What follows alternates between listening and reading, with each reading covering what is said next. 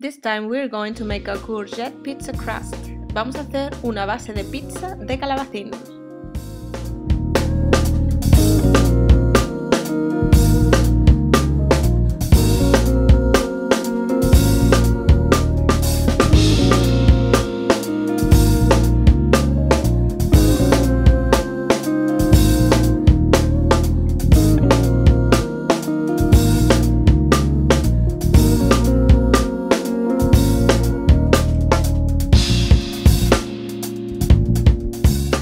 Corta el calabacín e introdúcelo en tu batidora de mano o picadora.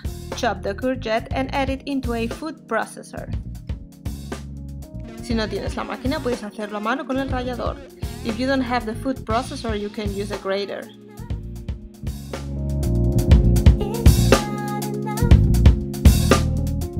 Mix it. Pícalo. The consistency should look like this. La textura debería ser esta. Add the courgette in a bowl. Añade el calabacín en un bol. Bit of salt, un poco de sal.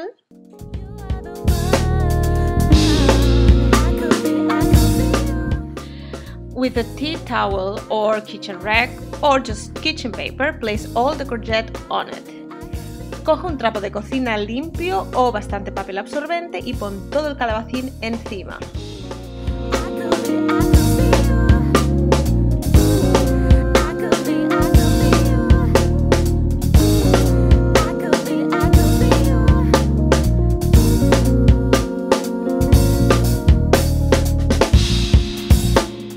This step is really important, so make sure to squeeze it with your tea towel and get rid of the water. Este paso es muy importante, extrae toda la humedad y el agua posible. Chop the garlic in little pieces, corta el ajo en pequeños trozos.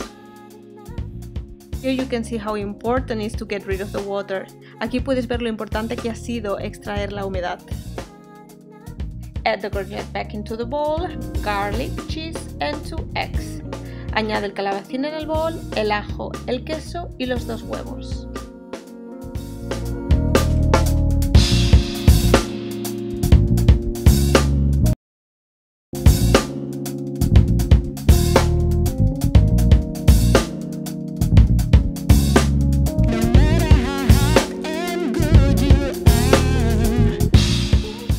Mix it, mézclalo.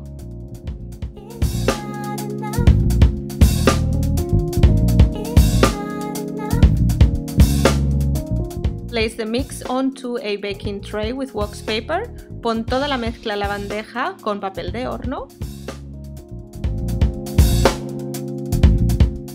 And spread it. Espárcelo creando una superficie plana.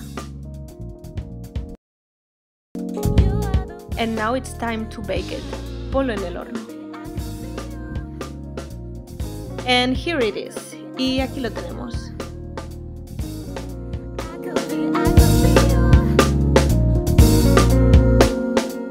Top the pizza with any additional toppings you like.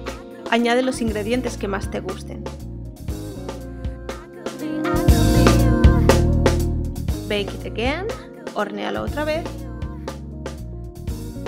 Y voilà! Delicious!